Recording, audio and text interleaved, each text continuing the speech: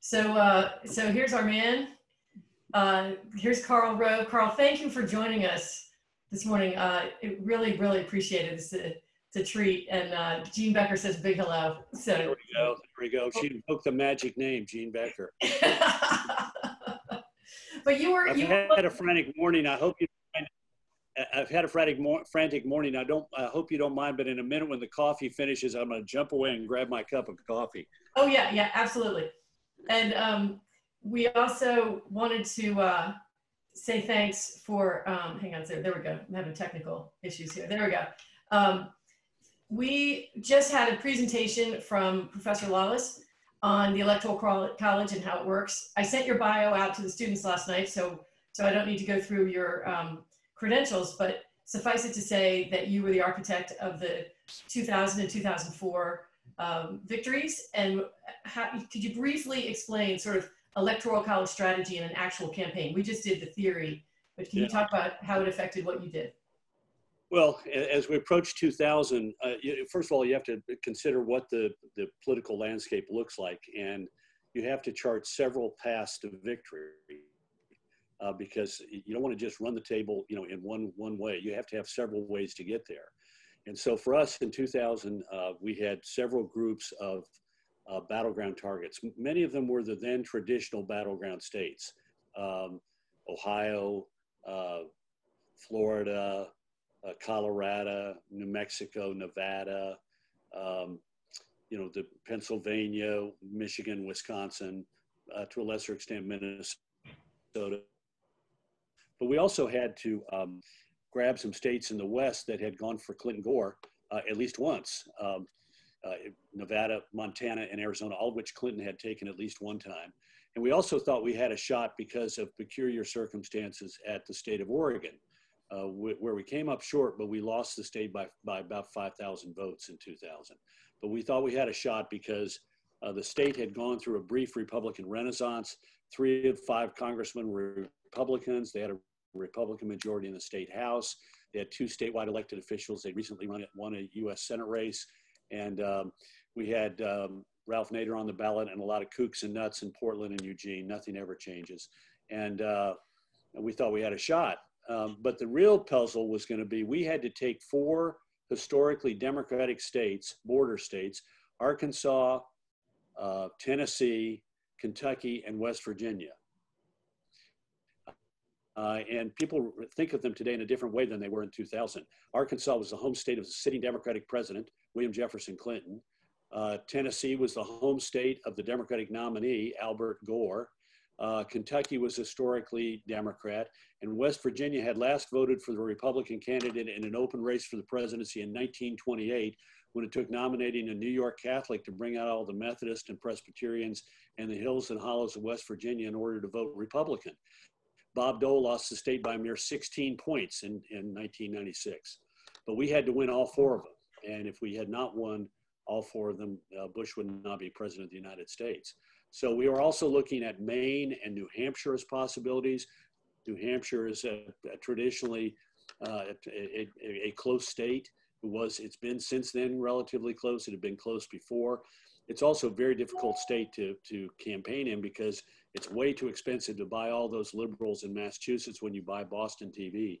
So it is a real, it's a real difficult state. You have to organize it city by city, county by county, 13 counties. And lots of little cities, and you got to organize it at a grassroots level.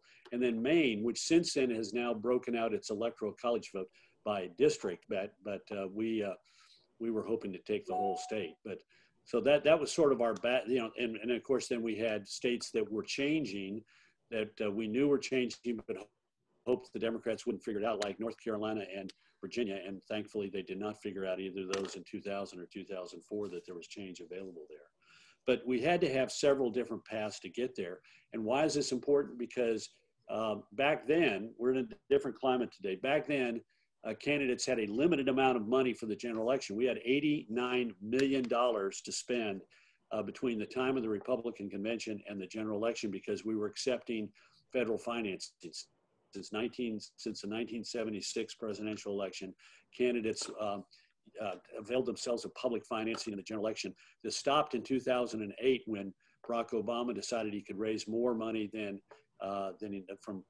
by foregoing federal financing, and every candidate since then has done so. But we had a limited number of dollars to spend, and so where those dollars went, and what the candidate did, and where you put the resources available at the party committee, those were all critical decisions that depended upon having several different paths to get to the electoral majority and an organization and a campaign strategy to execute. So 2004 was a little bit simpler because we sort of knew where we had to shore up, Ohio and Florida, and we knew where there was a real opportunity. We actually won. This is one of the dirty little secrets. We actually won New Mexico in 2000. There were, I want to say, 17 counties, primarily in the southeastern part of the state, which is called Little Texas. It's the Permian Basin area, oil and gas producing.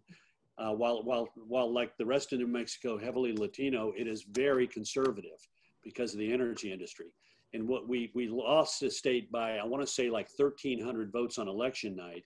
And the counties all had to then recount their vote because the election was so close. And in those 17 counties, one of those counties discovered that there was an error. We discovered that in one of those counties, the Chavez County, Roswell, New Mexico, they discovered there was a bug in the software that was used by these 17 counties to tabulate their vote. And if you voted the straight Republican ticket and then went down and voted for George W. Bush, it kicked out your vote. And if you voted for the Democratic ticket and then went down and marked for Al Gore, it kicked out your vote.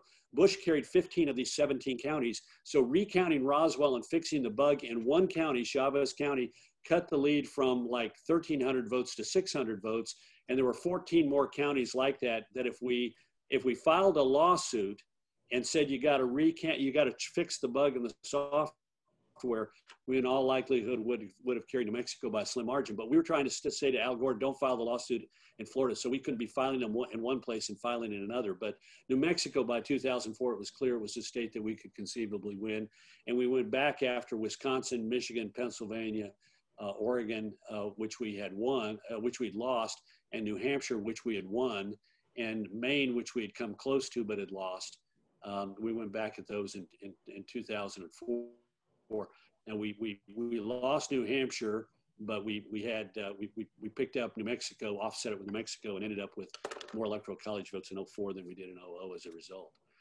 We kept Nevada, which was also in the Republican column both those years, and Colorado, which was voted both times for Bush. So, these things change. The electoral college changes because America is a ever-changing country. So what is a battleground state this election may not be a battleground state in an election or two. Witness Texas. Texas was a battleground state in 1980. I was the young punk running the Texans for Reagan-Bush Victory Committee in an abandoned funeral parlor in downtown Austin. And we were a battleground there, but shortly thereafter, we weren't a battleground for the next 30 years. Wow. 40. Weren't you 78? Weren't you on the Bush for president campaign early on, before when he was? No, it was actually pre-presidential campaign. Yeah. It was actually 1977 that I went to work for. I'd worked for him in Washington, and he offered me a job running. These now are sophisticated. The pre-presidential campaign, the thing you do before you become an official candidate. But in 1977 and 78, it was a rather small affair. Our principal spokesman was George H.W. Bush.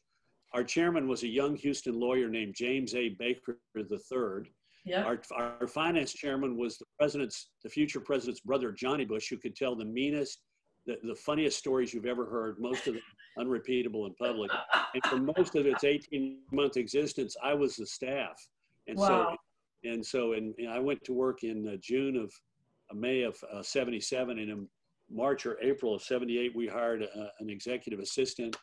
A couple months later, a scheduler, and on Labor Day, 41's young tennis partner from the Houston Country Club began to travel with David Quinton Bates, and it was a small affair. Yeah, exactly.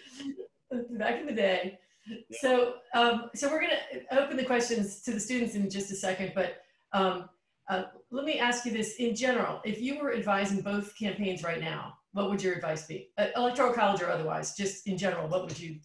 Well, uh, Biden's got the upper hand, and inaction will take that away. And I'm shocked that it's taken him this long to make one definitive statement on violence in our cities. Mm-hmm. Look, there's a majority in this country that believes simultaneously, and a big majority that believes simultaneously two things. In a Reuters Ipsos poll, which was the first one to come out and to delve into this, but it's been validated by others. About 3 out of every 4 Americans said that the protests following the death of George Floyd were justified.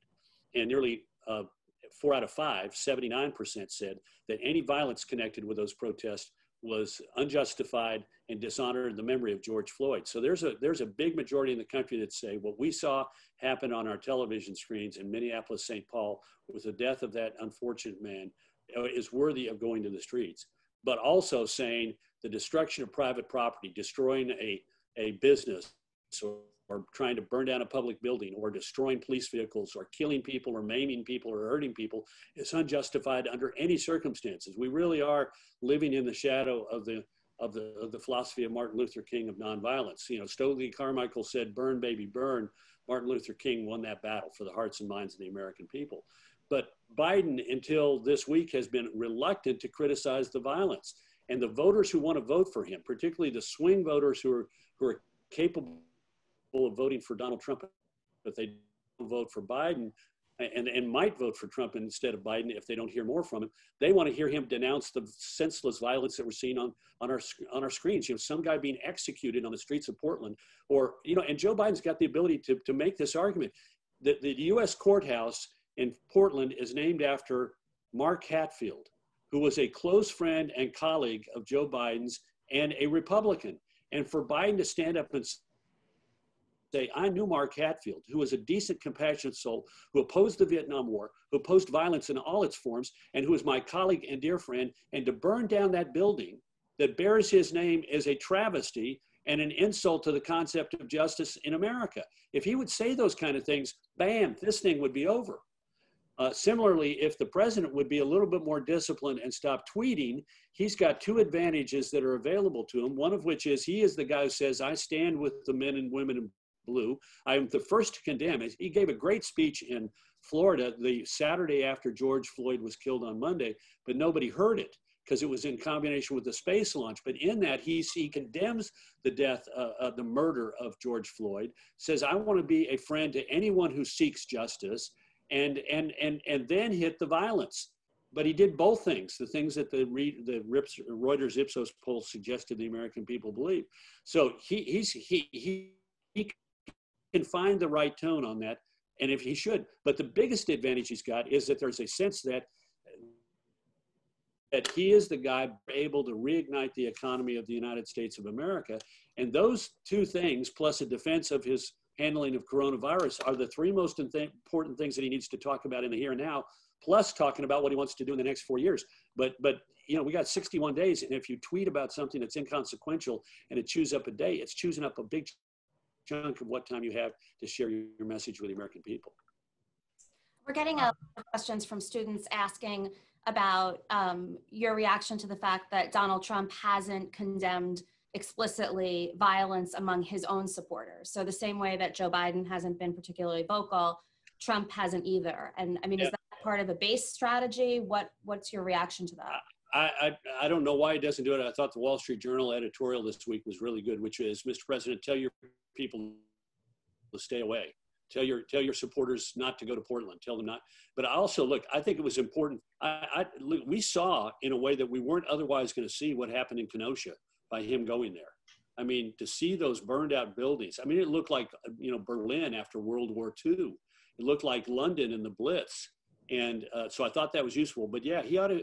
The person who's going to win this is the one who can appeal to that majority, that big majority that says this is justified, peaceful protest is justified, violence is not. And a good way for the president to do it is to do exactly what the Wall Street Journal editorial board said, and that is say, I don't want my supporters seeking confrontation with these violent people who are ripping out the heart of great American cities.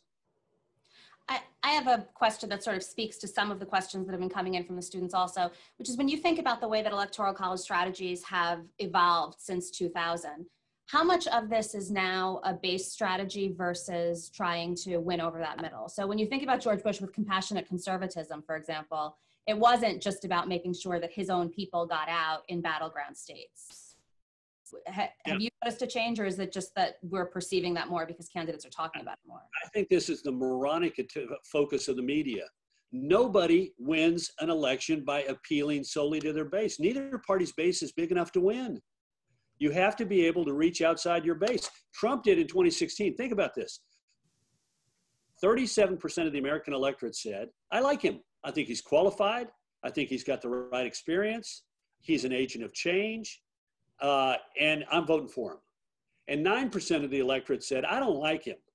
I don't think he's qualified. I don't think he's got the right experience. But I hate her more than I hate him. So I'm voting for him.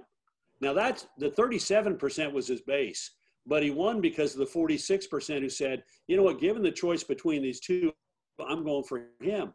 And, you know, that's at its crudest and most, you know, sort of negative form. But if you win a presidential election, you win a presidential election by solidifying your party's base and reaching outside of it. Look, Bush won re-election in 2004 with 44% of the Latino vote. Is that the Republican base? He erased the gender gap. The gender gap disappeared for the first time in many years. It disappeared. Are women the base of the Republican Party? He got 8% of the African-American vote in 2000 and 13% in 2004. And in battleground states, 16% of the African-American vote. Is that the base of the Republican Party? No. We won in 2004, despite the fact that I mean, we got a quarter more people to vote for us in 2004 than we got to vote for us in 2000. It was by reaching outside the base of the Republican Party. Similarly, how did we win in 2000? West Virginia was not part of the Republican base. Coal miners and rednecks in West Virginia who were union members were not base of the Republican Party. So my point is this, neither party wins by a base-only strategy. The advantage to Biden in this election is that he's viewed as more of a traditional Democrat than a lunatic Democrat. So the voters that might not vote for Bernie Sanders or Elizabeth Warren were saying and are saying today, excuse me, I'm capable of voting for Joe Biden because he's more of a traditional Democrat, and I think the country will be all right and we'll survive it. But neither party wins by a base strategy. And I love how the press loves to write, well, appealing to his base, the base-only strategy. I read those stories for 2 years in 2003 and 4 and vomited by the end of the election. But, that's the way the media sometimes gets. They get in a narrative, they get in a meme, and they just follow through on it. Nobody. Well, and I think now with the 24-hour media news cycle and constant internet, people are now, regular voters are now talking about base strategies as well. So it's not just like in 2000 or 2004, it's part of the vernacular. That's one of the great damages wrought on our democratic system by social media is now everybody is a strategist. Everybody's an architect. Sons of bitches, that's my title. Why do you tee up the next question? I'm grabbing my coffee. Okay. I have a question for him about election night that, let's see what he says. So I don't mean to make— the machine is malfunctioned. What can I say? Shoot. Well, while you're waiting, there are many people on this call, not the three of us, who were not necessarily born in the year 2000. And there's been some press this week about what could happen on election night. That was in Bloomberg, I think it was, that's getting a lot of attention. And what many people on this call, other than the three of us, might not be aware of is that we did not have a winner on election night in 2000, and it went on for quite a while, and you were in the thick of it. And what can you say to young people to assure them that if there is not a winner on election night this year, that the Republic will survive? I don't want to put words in your mouth, but is there anything you can give us some insight on that when the country's been through this before, how to go? Well, let me talk briefly. First of all, this is not the first time that it happened that we didn't know on election night who won. 1960. Well, I'm going back to 1800. There you go. Thomas Jefferson, founder of the University of Virginia, the Electoral College ends in December of 1800 in a tie. And the election is not settled until the following February, when the Congress votes under the Constitution. Then it was one vote per state. There were 16 states. You needed 9 votes, 9 of the 16 states in order to win. And they begin voting, I want to say on February 17th at noon. And it ends inconclusively because nobody has a majority. Jefferson is now being opposed by his running mate, Aaron Burr, who's attempting to steal the presidency away from his chief. And so it is, Jefferson has 8 states in his camp, and Burr has most of the rest, with a couple of states deadlocked. Maryland is deadlocked because it is a blinding snowstorm in Washington, D.C. The entire capital is covered in a blizzard. Maryland is 4 Democrats and 4 Federalists. One of the Democrats is ill, John Nicholson. He insists upon, his wife thinks he's going to die, but he insists upon being carried on a stretcher 2 miles through the snowbound streets of Washington, D.C. in order to be installed in a committee room off the House floor so that he can deadlock the Maryland delegation. Now this goes on, they vote every hour on the hour for the next 25 hours. And there's a wonderful diary notation about how in the middle of the night, they sent for their sleeping caps, their sleeping blankets and their nightcaps so that they can fall asleep in chairs and on tables arrayed around the House of Representatives chamber and be awakened every hour. This goes on for a day, and it's deadlocked. So they settle down and say, let's vote once a day and see if we can't find our way out of it. A week later, the impasse is broken by Alexander Hamilton, who hates Jefferson. But he writes George Bayard, the Federalist congressman, the sole congressman from Delaware, and says, I hate Jefferson, but at least he has character. And when given the choice of 2 evils, go for the lesser every time.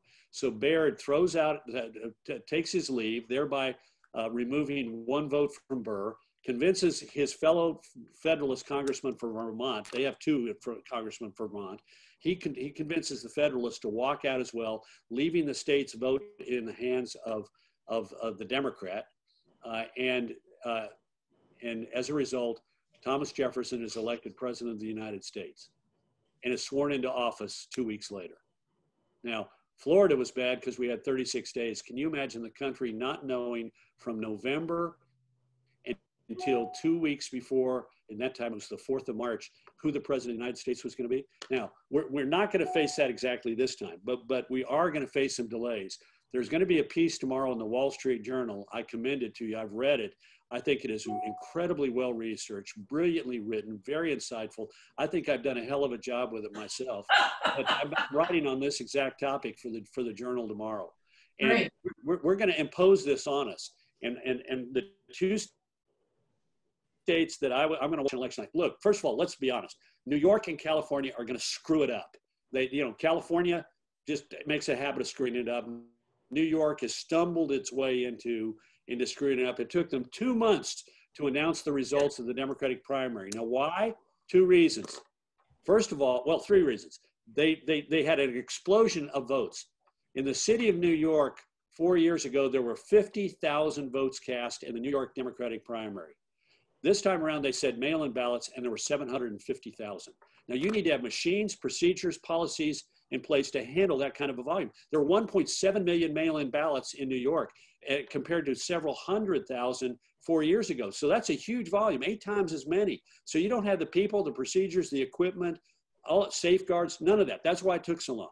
But there are 2 problems that are going to be endemic to a number of states. First of all, when do the ballots have to be returned? Most of the states that we're talking about, the battleground states, require the ballots to be returned by the 3rd of November. But some states, one state allows it until the 20th. One state allows it to the 6th, one to the 9th. Several of them, 3 of them, I believe it is, allow it till the 10th, 1 week after the election for ballots to be received. That's going to be a problem. Here's the bigger problem. It is a complicated process to take that envelope that you get with the absentee ballot in it, compare the signature that's generally on the back flap between the envelope, over the envelope and the flap, and compare it to what's on the voter registration files. 6 states allow you to begin that process before Election Day. 6 of them, including Pennsylvania, Wisconsin, don't allow you to begin that process until election day itself. So if you're Florida, you can begin that process 22 days before. If you're Pennsylvania, you begin it that day. So if you've got 2 million ballots, how long do you think it's going to take to process, validate, and verify those ballots? So I'm sort of pointing people's attention to this problem so that we understand where it's going to be. But 2 of the biggest ones are going to be Pennsylvania, Wisconsin. Now, California is going to screw it up and New York is going to screw it up. But we're going to know that New York is going for Joe Biden and that California is going for Joe Biden. So it's just a question of what the margin is. But Pennsylvania, if it's close, Wisconsin, if it's close, let me pull my list out here. Iowa, if it's close, oh, I'm sorry, wrong ones. Iowa, Maine, Michigan, Pennsylvania, and Wisconsin, all of them are going to be problematic because they don't allow you to begin processing until election day. Now, but even if you get the ability to process early, the California you can start 29 days before the election, but they're just so screwed up out there. It takes them, you know, several days, if not a week or more, to report the final congressional races. I just want to anyway, Wall Street Journal, Stanford, so I love California. I feel like I need to give California a little bit of credit. Yeah, but you don't live there now. You went to school there, but you left as soon as you could, right? Only because they wouldn't hire me. Well, that's something about their poor judgment in that matter as well. There you go. There you go. I did note, though, last night I was watching a story on CNN about how in many of the states that you mentioned, they've actually seen a huge uptick on Amazon ordering literal, like the old school envelope openers, like in preparation. Oh, that's interesting. Gave me pause. Like that's where we really are as a country right now. We're trying to figure out how to have the hardware to open an envelope. There are problems. Well, you know, I used to be in the direct mail business. There are envelopes that slit that. There are machines that slit that envelope up, but you know they're made by German craftsmen, and you can't just sort of pick up the phone and say, "Send me, you know, 1,000 of them, and I'll send you a distribution list of cities in New York State to send them to." It just doesn't work that way. But just the physical process of think about it. In New York City, they had to go from handling 50,000 ballots, where you had to check the signature on the envelope against the official records, to 750,000.